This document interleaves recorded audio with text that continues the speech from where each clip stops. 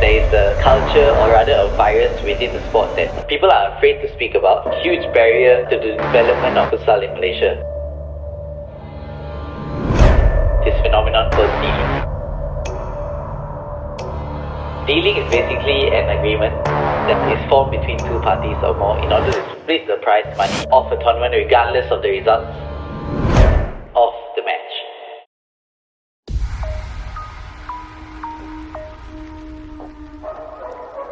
No deal. No deal. No deal. No deal. No deal. No deal. No f***ing deal. No deal. No deal. No deal. No deal.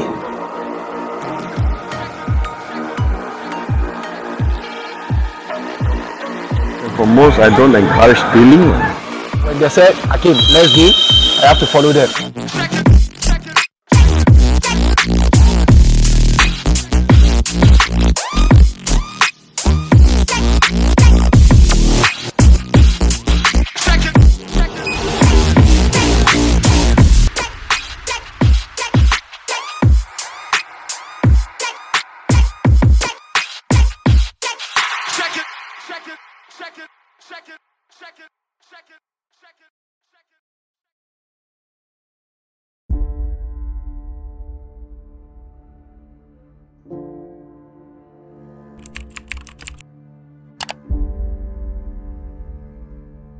Okay, so where do I begin? To me, futsal is an amazing game, and I believe that it's not given the attention and credit that it deserves. It teaches you so much, not just on the court, but off it as well. So you learn to work hard, you persevere, and be resilient in pursuit of your goals. But the funny part of it is that what it also teaches you is that even when you do all the things above, sometimes you don't get the results that you want. Mistakes happen, situations change, but that's the beauty of sport, right? So the only constant is that it's constantly evolving. So this is one of the main things why I love the game so much. How far along has futsal come since you started playing? So I think futsal has come a very, very long way. So when I first started playing, there were not as many teams, tournaments and platforms. But now you look over your shoulder, there are so many teams that have trainings.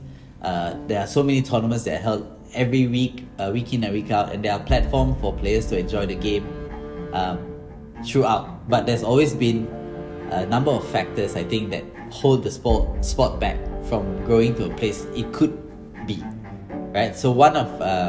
there are so many factors, but I would list down a few. So one, of course, is the political side of things, and then there's allocated government funding. I would say there's also a lack of exposure, media coverage, and maybe even insufficient grassroots development.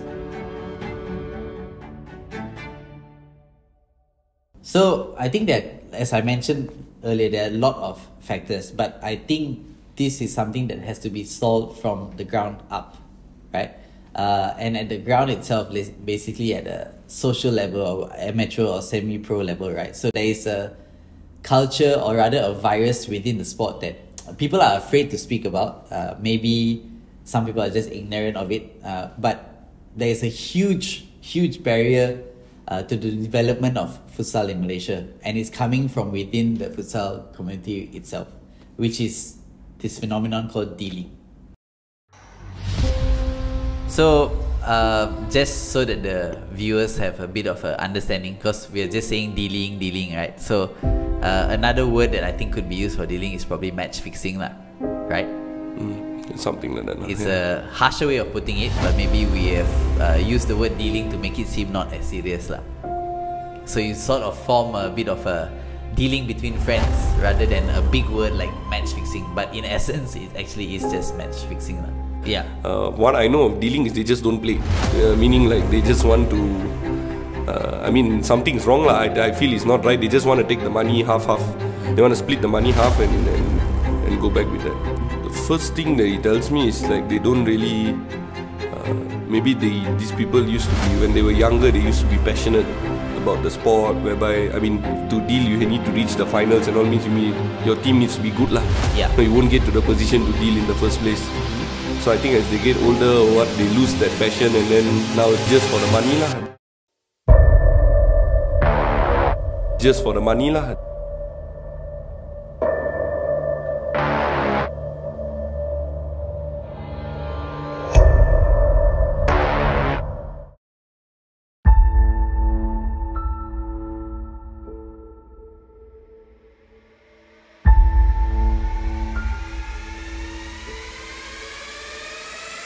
What do you think about dealing in futsal?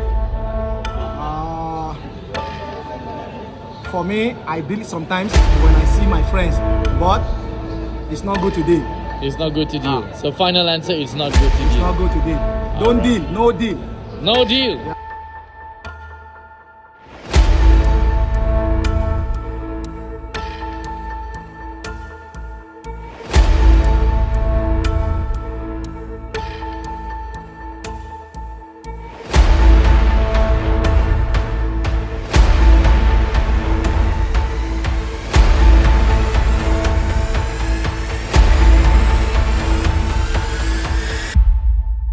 There are some deals whereby they don't even play the semis and finals and agree on whoever takes first or second or third place.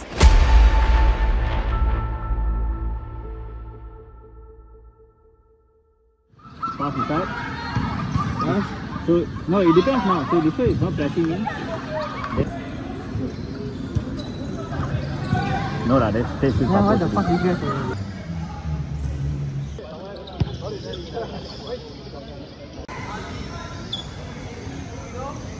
So some deals happen whereby they play penalties. Some don't even bother with the penalties and maybe just toss a coin and see who is more deservedly taking back the first place or second place. So in other words, in a simpler term, as we all know it, it's match fixing lah. Is it such a culture right now? Yeah, I would think so because it happens almost in every tournament that you see. So even you went with me for one of the tournaments before this. It is a culture that has become something that is widely accepted, and if you go against the norm more often than not, your actions and behaviors are frowned upon more often than the person who's actually doing the act. But let's say there's a team that doesn't want to deal. So what happens to the team? So there are few things that could happen. So one of the things is probably along the lines of they decide to either take you out in the court. For example, like in Malaysian futsal terms, I would say they call it parap lah, right? So parap means basically beating the shit out of you in the court, right? So if you don't agree to deal, they're gonna essentially threaten to break your leg lah. The amount of prize money that is given most of the time isn't like very high, right? So you maybe get 1k, 2k, that kind of thing, but you're splitting it between 10 people. So when you split that, it comes down to 100 ringgit, 200 ringgit. But then you have to understand that you're playing a game from 8 AM in the morning and you probably play the finals at 6 PM. So when you play the finals at 6 PM and then you lose, you go back with nothing. Yeah. You know, or if you play the semi-finals at 4. So you're there from 8 all the way until 4 and then you get knocked out in the last 4 or last 6 or last 8, sorry. So I think a lot of them don't want to go back empty-handed after having a long day at work.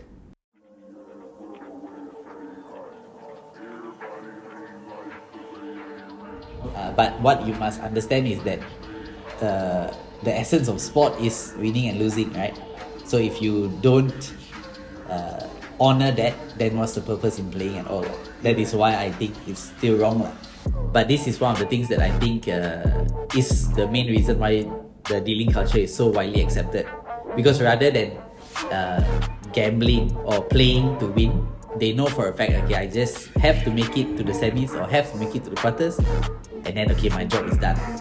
So this is one of the main reasons. So they need that secondary income to supplement whatever it is that they're doing. And from here, they don't want to risk not taking home something. So this is the main reason why I think they will do it lah.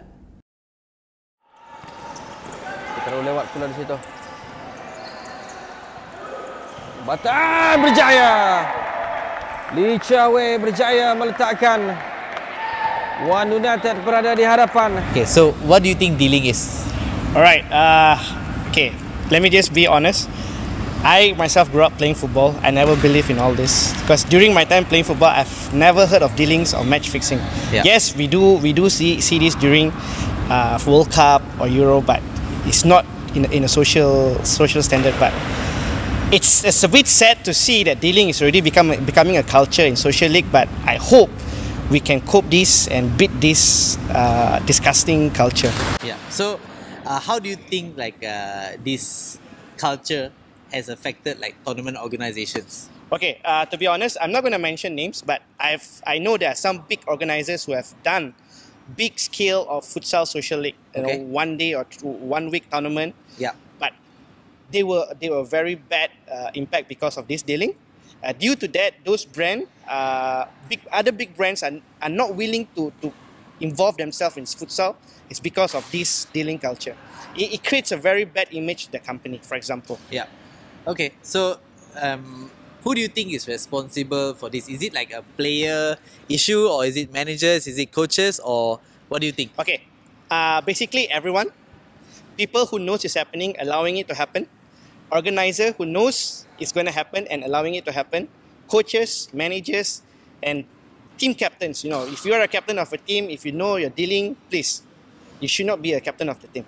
Yeah. So everyone is involved. Yeah. So do you think that this problem, it affects the level of the sport, and how does it affect the level of the sport? Okay. Yes, it affects badly. For example, myself, I don't do all this 1 day tournament because I don't believe in this 1 day tournament. One of it is because of this dealing culture, which I don't like doing. I don't like to get involved in this dealing thing, and if I'm organizing, I do not want to be part. I do not want any teams to be part of this dealing as well. So that's why I refrain myself from doing 1 day tournament. Yeah. If other organizer wants to do it, they are free to host, but I will give them a very direct approach saying that I don't want any dealings in RKS because it's not right. So do you think it affects the level of the sport whereby players don't know how to cope under pressure? Yes, definitely, because you see, entering it, because dealings also sometimes start from quarterfinal itself. Yeah. Because once you are in the quarter, you know, you just have 8 teams with the prize money. If it's a big prize pool money, you're just sharing among 8 teams. So from there, social players, for example, who are very capable and talented to play in a very high standard, being in a quarterfinal, or you know the team has deal, so you just play for fun. So from that onwards, you know, quarter, semi, where you can basically train yourself in terms of mental game, but you know it's already deal. So why bother playing it properly? Because I've seen semi and final games, you know, you just go on playing penalty. Yeah, I mean, it's a rubbish attitude. Yeah. But so what do you think, if you had a solution, what would be the best way to curb this issue? Okay, solution is, for example, to be very strict from day one.